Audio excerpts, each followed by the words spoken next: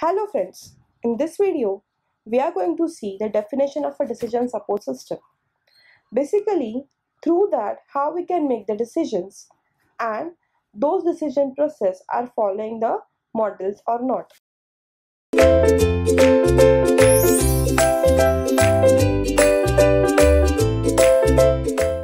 Definition of a decision making support system. See, it is a computer-based information system that support a business or an organization decision-making activities. It is an alternative software-based system intended to help the decision maker to compile the useful information from a combination of a raw data, a document, and a personal knowledge of a business model to identify and solve the problems and to make a decisions. So depend on the computer system or the software system, the decision maker compile the useful information whichever you provide.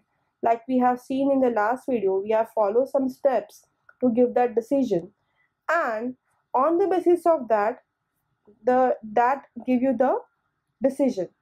It provides you the tool to manager to assist them in a solving semi-structured and unstructured problem in their own.